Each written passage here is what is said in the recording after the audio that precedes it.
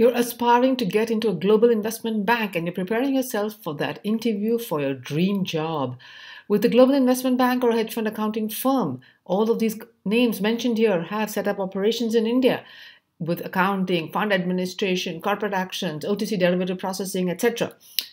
And the interviewer wants to check your knowledge about capital markets, financial instruments, products, prices, etc. And he might ask you this question: do you know anything about financial derivatives? You got to be prepared for this kind of question if you're taking up an interview with a global investment bank.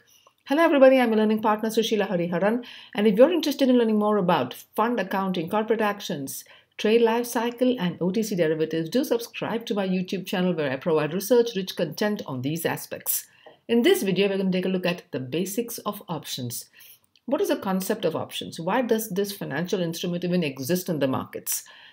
What are the different types of options?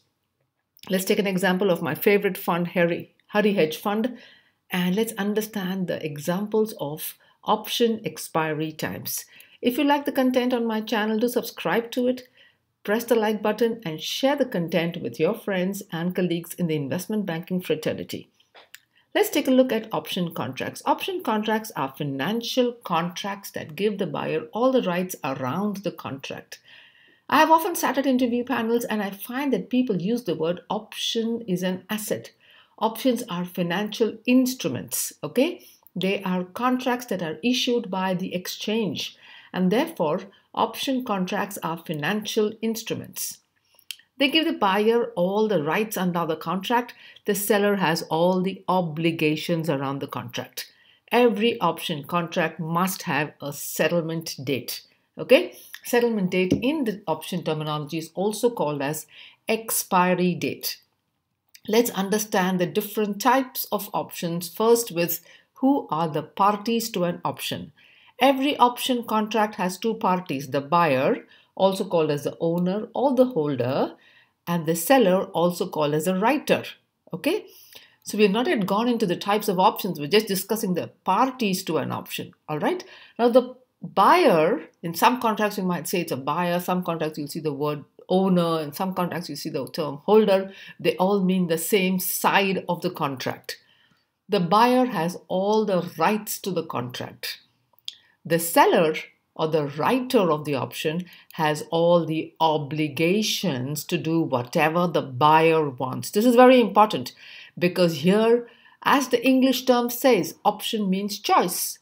And who's having the choice? The buyer is having the choice. And who's giving the buyer the choice? The writer is giving the buyer the choice. Let's take a look at the different types of what are the rights that they have. The buyer also has the rights. What are these rights? Okay, the rights are whether to exercise the contract or to allow the contract to lapse. The seller has only the obligations. Let's revisit this term again. The buyer has all the rights. There are two rights that the buyer has: the right to exercise the contract, right to lapse the contract. The seller has only the obligations, and the seller must do whatever the buyer wants to do. The buyer or the holder has all the rights, and because the buyer or the holder has all the rights, the buyer must pay something to the seller, right? Because the seller is giving these rights to the buyer. The price that the buyer pays for getting these rights is called as the premium. The premium is always paid by the buyer to the seller, irrespective of whether the contract is exercised or lapsed. Irrespective of whether the option contract is exercised or whether the option contract is lapsed, the buyer always pays premium. The seller always receives the premium. Okay?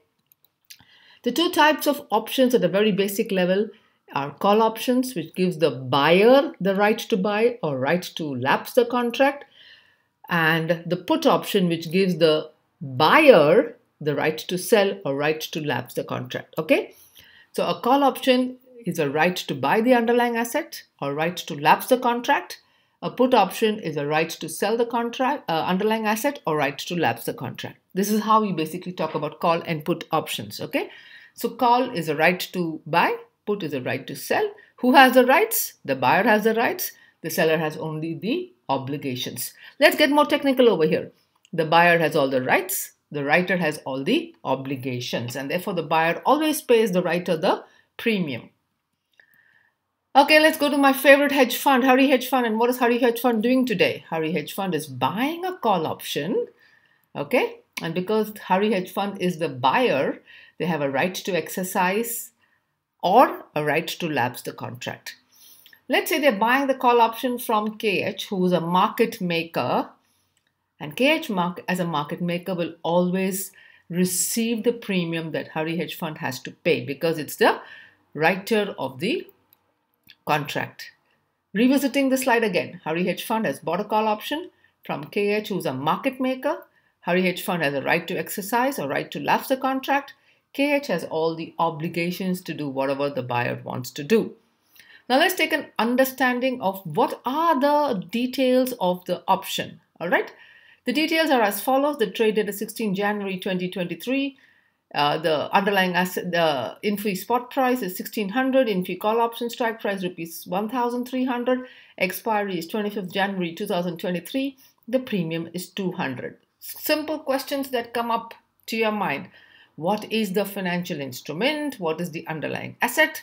What is the underlying asset price? Is it a call or a put option? What is the strike price? What is the premium? And finally, what is the expiry? Let's answer each of these questions right now. The financial instrument it's a derivative product. The underlying asset is Infosys stock in the spot market. The underlying asset price is 1600 rupees. Whether it's a call or a put option is a call option, and the strike price is rupees 1300. I'm going to pause over here for understanding what is the strike price. The strike price is the price of the contract, which is issued by the exchange. Every derivative has a strike price, and that is the price at which the contract is benchmarked against.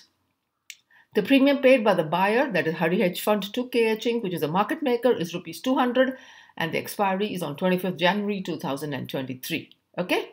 So these product specs have to be understood very clearly if you're trying to understand a call option or a put option. I'm going to be uploading very soon another slide on the payoffs. So therefore, keep your eyes open and hit that bell button to get notified of any such new videos that I'm going to be uploading on derivative products. On the basis of settlement, also called as expiry, we had three types of options: American options, European options, and Bermudan options. American options can be exercised any day prior to settlement. European options can be exercised only on settlement.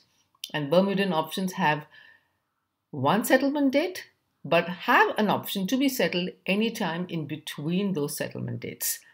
So you have an American option, European option, and Bermudan option for the settlement period. Thank you everybody for watching into this channel. If you have any questions, do drop in a mail at globalmarketsacademy@gmail.com. I'm your learning partner, Sushila Hariharan, because there's no better way to learn about investment banking and fund accounting than this. Thank you.